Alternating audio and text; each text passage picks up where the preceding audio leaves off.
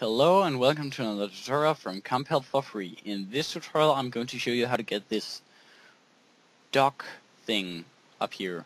It's called a rocket dock.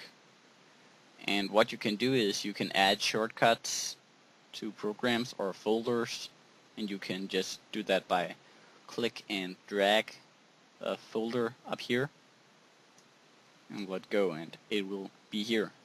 Just click it and it will open the folder.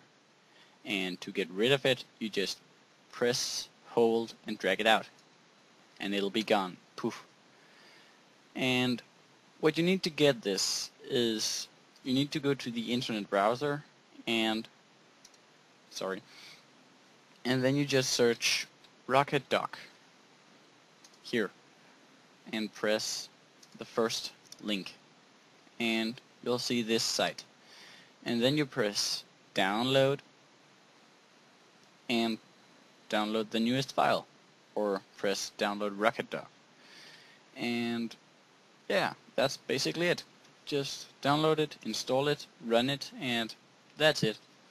And if you want it to run at startup, you gotta right click it, say dock settings, and say run at startup, and then say OK.